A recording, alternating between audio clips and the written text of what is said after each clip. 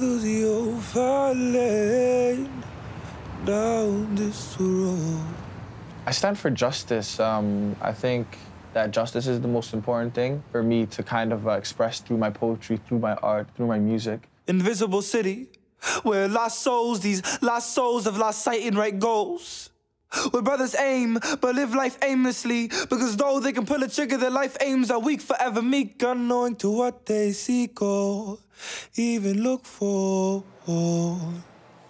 That, Mustafa Ahmed, Mustafa the poet, Poet Laureate for the Pan Am Games 2015, and my guest this morning. What a pleasure to have you in the studio. Thank you very much. We've been so impressed by your talent. We've been playing this for the past couple of days. We'll talk about where you're going to actually perform for us, some of your spoken word in just a second. But can I begin with an experience that you had this week? We have pictures to show. I think we'll see them probably here on our screen of your carrying the Pan Am torch. Yes. Just 2 days ago, you were part of the torch relay. There you are. And then you actually lit the cauldron for the community cauldron. So have you seen these pictures yet? No, I haven't. There you go. This is really there you are. footage. Now tell me about that experience for you. Oh, that was an incredible experience. It really felt like, it just like... Looking good. Yeah.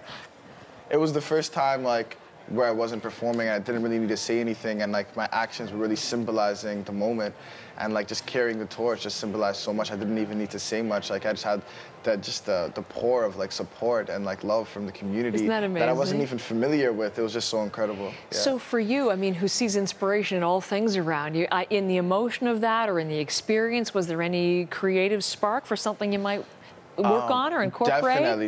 Yep. I'm really big on metaphors. So like just the flame itself and like, you know, lighting the cauldron, like all of that to me, like, you know, just kind of related to the internal flame that I feel like everyone has. And like the flame, I think that's being ignited as more and more people come into the city for the Pan Am Games. It's just so incredible. How did you become Poet Laureate? Well, I was talking with Don, who's like... Don Shipley, who's the creative director, artistic director of Panamania. Yeah, for Panamania. And we were just talking about, like, you know, possibility of a commission. And he reached out through my manager, who's part of, like, the advisory board. And so we were just talking about, like, what we could possibly talk about. And it was just the contrast between the artist and the athlete and how they're similar in so many different ways, the risk and the tenacity and all the different things that they share. And so he really loved the idea. Explore that a little bit. So risk, tenacity, where else do you see parallels, artist and athlete? Imagination, the creativity, and just really just putting yourself there. It's also something that might not be seen as a profession a lot of times. And a lot of people might see it as something that's like a little bit absurd to be like, you know, investing all your energy and time into one moment. It can literally be 10 seconds or 5 minutes on stage in my case, or 5 minutes to perform whatever sport it is you're performing. And it can go one way or the other, can it? I mean, in that moment. Yeah. So many interesting things, which you are now going to explore through your poetry, because being named Poet Laureate means how many works are you commissioned to create? 3 pieces, and I'm doing another piece for the Pan Am Games. Isn't that terrific? Yeah. So some are in the works still, right? Yeah. I guess we haven't even had the games begin yet, so it's hard. But one, Mustafa unveiled at the launch of Panamania, which is the big, I should make sure people know, it's the big cultural festival that's coinciding with the Pan Am Games and these sporting events. So you've unveiled one. We can't do the whole thing, but look right in that camera and give people a treat of your spoken word poetry. Definitely. All right. To dream intrepidly is letting these rocks fall in the sea. I'm contemplating my legacy.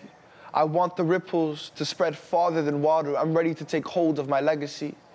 And know that these rocks only fall because I'm scratching the edge of a cliff, getting ready to dive in this sea of risk, where people fight for hours, days, years. They fight for moments that may never come, doing keep-ups with the moon or racing the sun, because there can only be one. There can only be one of you, so be the greatest one you can be, because the memory of you stands as proof. So how much of you will you give to prove, to pump the blood of your truth? For memories have a life of their own, they live longer than we do.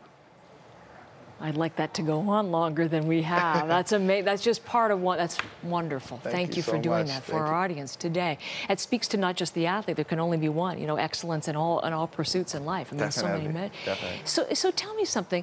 Mustafa grew up in an area of Toronto called Regent Park, which is an area that's undergoing some change, but it's an area that traditionally has been very bleak community. It's been associated with poverty and crime, and I'm wondering, Pan Am Games roll into town, $2.5 billion, and athletes from, you know, all around the world. But, you know, there's new buildings and traffic congestion.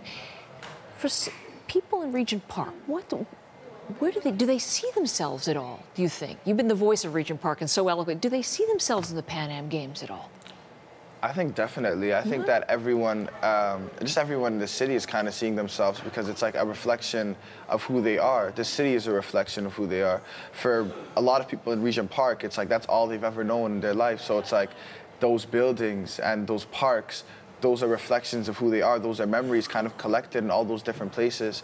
And so when you have us being the platform now for everything that's going on, it's a sense of pride, and it's a sense of entitlement, and you feel as if you are a part of it, really. That's interesting, because I wasn't sure if they would feel excluded. These games have been all about, though, very much games of inclusion, and also, as you say, showcasing the neighborhoods, the multiculturalism that is Toronto. Yeah. And I don't know if that's something that... For me, it's like, it feels like home, right? So it's like that familiarity aspect. It's like, these guys are going to be playing and, like, you know, experiencing Toronto for the first time. Whereas us, we know Toronto, and so we're going to have that connection already. And, like, you know, just having connection to artists and athletes already, just because of, like, you know, just the sweat and tears and the emotion that they put into their games. And then also having the connection to, like, the place and, like, the destinations in which they're performing is also really incredible. The value of the games as seen through your eyes, that's so interesting. Anyone in Toronto, if you happen to be in Toronto for the opening weekend of the games and attending Panamania as well, where else can they enjoy a performance of yours, Mustafa? Saturday night, we're doing the opening night of the Panamania at Nathan Phillips Square. And also there's going to be, like, you know, so many dates at Nathan Phillips Square where they're doing, like, you know, just like a full like plethora of just different artists and it's going to be musicians from all over the Americas. Yeah. Well, Saturday night with Serena Ryder, who has the theme song, of course, for the Pan Am Games. It'll be a performance. If we sort of whet your appetite for more, you can find more online, of course.